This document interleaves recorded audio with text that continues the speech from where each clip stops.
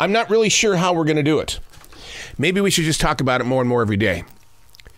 I get it, man. I get it. You're going back to a place of business. You don't feel right being there because there's other people there. We're not used to that. We're used to being at home, remote working. Same thing with students. We're not used to having these large groups of people around us, and they've got these things over their faces, and some people have mandated it. Some people haven't. This is no political place. But I get it. And you go into that place of business, and your boss man is back to, you got to do this, you got to do that. And it's like, whoa, hold on. I guess I'm not the same person anymore. I get it. But we've got to change your mindset into taking your product that you create and taking a look at the person who buys your product. This is not about walking into a building with four walls. This is about delivering a product and seeing how that product will work out here for other people. Think beyond your paycheck. Unplugged, because we will always say yes to creativity. Totally uncut, because we all make mistakes. So turn it into a tool. This is Arroe Unplugged. Am I the only one who has no idea what day it is on the calendar? That right there deserves a sip of coffee. Hold on one sec. Oh, man, that's good coffee. As long as I have coffee in the day, I'm okay. But really, am I the only one who really, I look at the calendar and I'm like, what? No, I don't trust it. It's like a politician. I don't trust it. I tried to use boredom as a way to slow down the hands of time, and even that isn't working. I go on these long walks with my dog Jazzy, my beautiful little girl, and I know that it's going to take a long time because it's in miles. It's not in blocks. It's in miles. And when I get home, it's like, wow, where'd the time go? And even when I go to my essential job, because I decided I needed one in September of 2020 because I wanted to be with people, so I went and got an essential job out there on the front line. And they say, you're going to put in 10 and a half hours today. Okay. And most people would go, I'm not putting in 10 and a half hours. No way, I'm not doing it. I'm okay. Because I know that in the blink of an eye, those 10 and a half hours are going to be over. And it's like, we got to get a grip on this thing called time and try to figure out how to put it in its place, because right now it's running us. It really is running us. And those that are out of control with their words and their actions and decisions are allowing time to be that reason, that fuel for their answers and for what it is that they're doing to the rest of us. Decision makers, huh? You be the decision maker. You be in control of your life. Get it going. Otherwise, somebody's going to do it for you. It's like my mantra. Share your story or someone will write it for you. Hey, it's Arroe. This is The Daily Mess, a chronological walk through an everyday world. I am a daily writer. I allow the universe to move through me. It's called stream thinking. It's allowing what is in your present place of now, being mindful and grateful of now, and really listening to everything that's going on beside you. If you could be in the studio with me right now, what my eyes are seeing while I'm sharing words with you is this beautiful forest in South Charlotte, North Carolina. There's already been 2 deer that have walked by the studio window.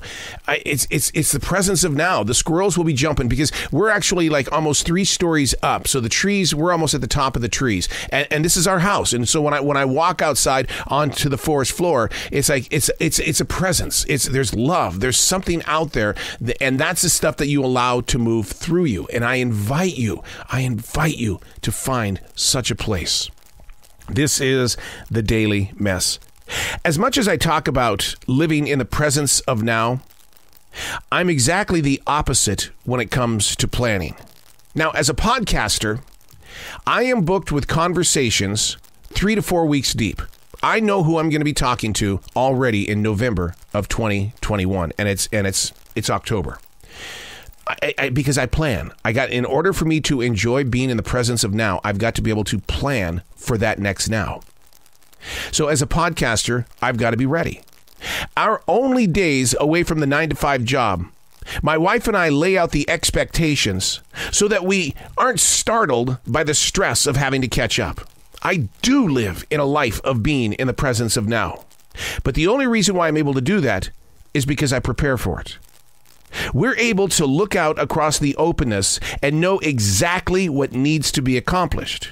When the day arrives, it becomes our now.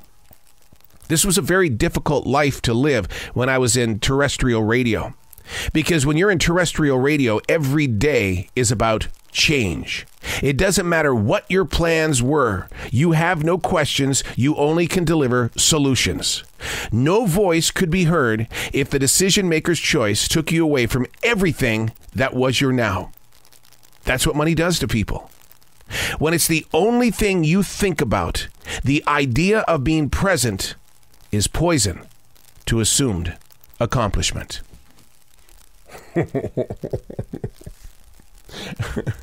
You know I got to say that again. I have to. When the decision maker's choice is to take you away from all that is your now, that's what money does to people. When it's the only thing you think about, the idea of being present is poison to assumed accomplishment. How many people do you know that believe in reaching the victory, that believe in getting across that goal line, that believe that we can do this as a team, that can do this and this, but in order to do this, you've got to do this. But I was doing this. It doesn't matter. This is my team. You need to do this to make it happen. Because it's all about flow, cash flow. I had an operation manager tell me that exactly that way. It's about flow, cash flow. Don't be a rock in the middle of a stream, because right now you are, and I have the ability to remove you from this stream. Wow, that's awesome. That's awesome. The idea of being present is poison to assumed accomplishment. Always remember that you have a choice. If you're put in a position of discomfort because you believe that other people's choices are in your way, they are the stones in the stream, understand that through your choice, your presence of now, you're already the deliverer, the message maker. You're the one that has the accomplishment that needs to be done. But if you're going to poison it by putting money thoughts in your head at all times, that's not the walk. That's not the way. Take a stroll through a forest, through a park, maybe on a city street, and just listen to the atmosphere of what is now. And what you're never going to hear is cha-ching. Never. Now, who's going to put that thought in your head? You are. Because that's the power of choice. But if you remove cha-ching from your thinking process, then you're not going to be poisoned. You're not going to have assumed accomplishment. You're going to have personal accomplishment. I'm Arroe, and that's the Daily Mess.